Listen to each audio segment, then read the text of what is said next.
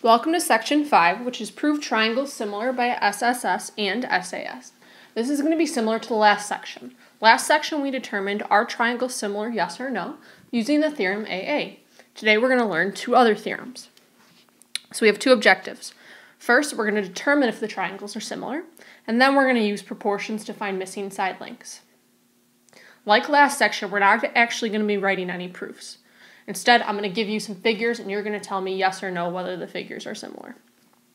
There are three ways to prove triangles similar, one of which we've already learned, and two that we have not. So the one that we have already learned is AA. So this means that two pairs of angles are congruent. Now remember, when I say that triangles are similar, it means all of their angles are congruent and all of their sides are proportional. In order for that to be true, I only need to show that two pairs of angles are congruent. That's one theorem. The next way is SSS. So SSS you've seen before. That's a way to prove that triangles are congruent. It also proves that triangles are similar. Now SSS means all three pairs of sides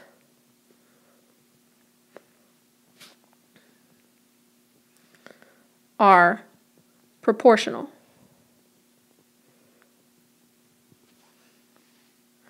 And then the next theorem is SAS. So SAS tells us we have two pairs of sides proportional.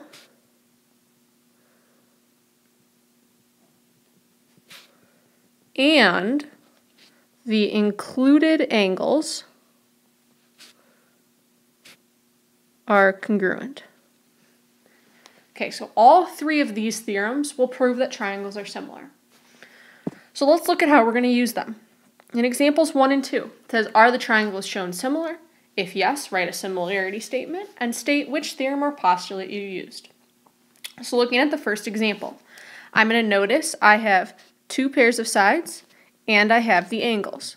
So it looks like I might be using SAS. Before I even start checking the proportions, is this set up correctly for SAS? Well, I do have two pairs of sides, but I do not have the included angles. So I can't use SAS here. I'm not going to be able to use SSS because I don't have all three pairs of sides. And I'm not going to be able to use AA because I don't have two pairs of angles. So at this point, these triangles are not similar. It's possible that they could be, but we cannot prove them similar. So let's look at the next example. Next example, I have three pairs of sides. So it looks like I could be using SSS. So in order to use SSS, all the sides have to be proportional. So right now I'm going to have to set up all those proportions between the sides. So starting with our first triangle, the smallest side is 6, the medium side is 9, and the largest side is 12. That's the triangle on the left. Now looking at the triangle on the right. The smallest side is 8, the medium side is 12, and the largest side is 16. So you're always going to have to match up the small side with the small side, the medium side with the medium side, and the large side with the large side. Now I have to simplify these and see if they're true. The first ratio, if I divide both numerator and denominator by 2, I get 3 over 4. So second one, I can divide both by 3. This gives me 3 over 4. Third one, I divide both by 4, and that gives me 3 over 4. All three proportions are equal. So we would say, yes, the triangles are similar. So I'm going to say, yes, similar by SSS similarity. You have to put the tilde after SSS so that I know that we're talking about similarity and not congruency. We are also asked to write the similarity statement. So the first triangle I'm going to call GHF. Okay, GHF. If I go in that order, I go small side, medium side, large side. So in the other triangle, I need to go small, medium, large. So IJK. Remember that that's not the only similarity statement, but they do need to be in the same order. So that's how we're going to use these two theorems. Here are two more examples. Right now, I would like you to pause the video and try these two on your own, please. Good luck.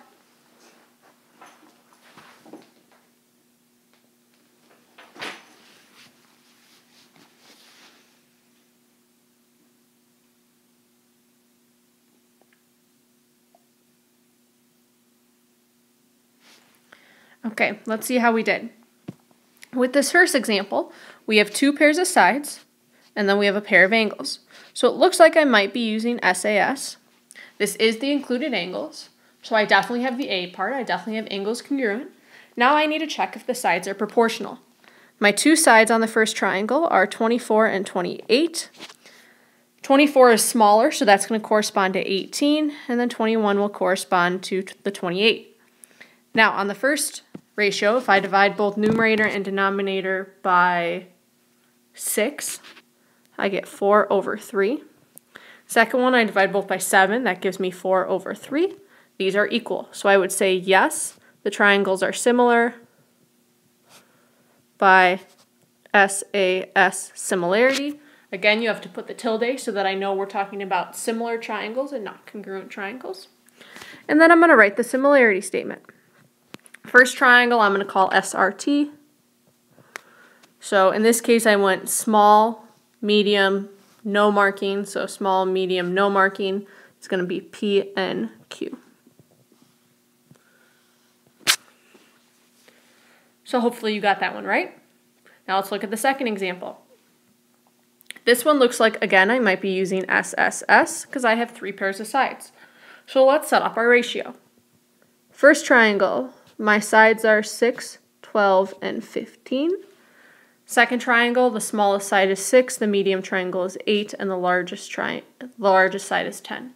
Right away, I'm going to notice this first ratio is 1, and the second two definitely are not 1. So no, these triangles are not similar. Their sides are not proportional. Hopefully you got those two right. If not, you're going to have a chance to redeem yourself with a few more examples. Please flip the page.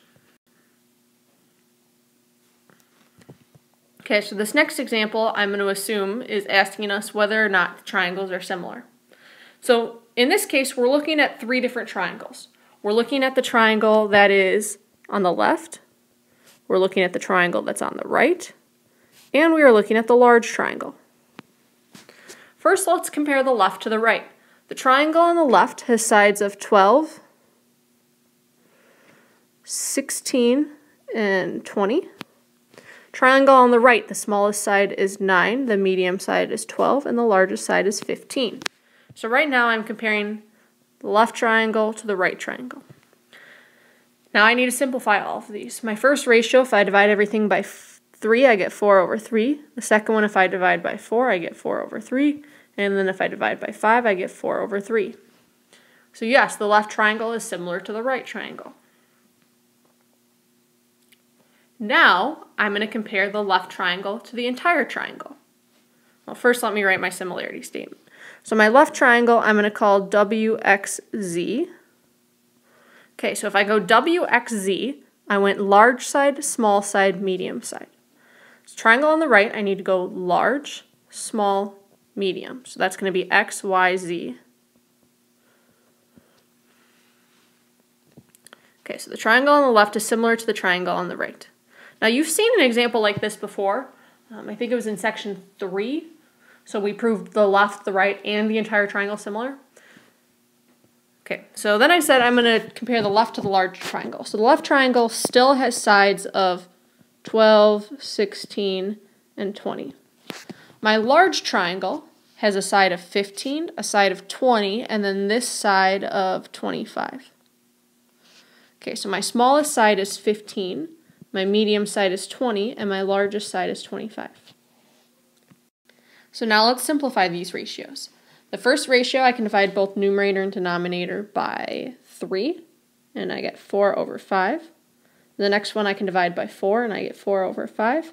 And then the next one I can divide by 5, and I get 4 over 5. And I notice that these triangles are similar. So the left is similar to the right, the left is similar to the largest triangle, so all 3 triangles are similar. So what I can do is I can add on the similarity statement for the large triangle.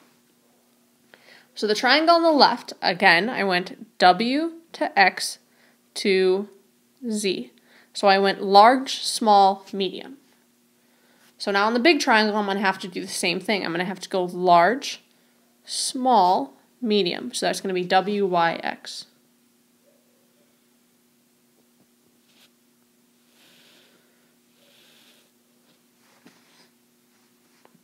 So hopefully that was not too confusing. If it was and I did a poor job explaining, please make sure you tell me in class so I can go over it again. So next example, it says find the values of x and y that make triangle PHS similar to triangle GEO. So I'm going to start this one out with you, and then you're going to finish it. First thing that I want us to do is I want us to write the statement of proportionality. So I'm going to look here and find all the sides that correspond. So I know that PH is going to correspond to GE, and I'm going to know that HS corresponds to EO, and that PS corresponds to GO. Then I'm going to fill these in. So PH is 4, GE is 12, HS is 8, EO is 2 times y plus 2, and then PS is x minus 1, and GO is 18. Okay, I'm solving for both x and y, so I'm going to need two equations, one for x and one for y. Now, I only have 3 ratios, so I'm going to have to use one of those ratios twice. This ratio has 2 numbers and no variables, so that's the one I'm going to use twice. I'm going to use it once to find x, and I'm going to use it once to find y. So in order to find x, I'm going to have to use this ratio, x minus 1 over 18, and then to find y, I'm going to have to use this one, 8 over 2 times y plus 2. Right now, pause the video and finish this problem on your own, please.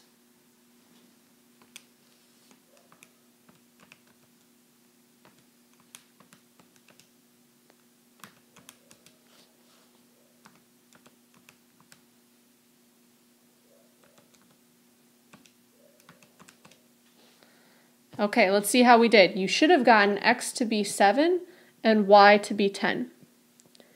If you didn't, then you did something wrong. If you got that right, good. If you didn't, make sure you pause the video and go back and find your mistake. Okay, did we accomplish the objectives?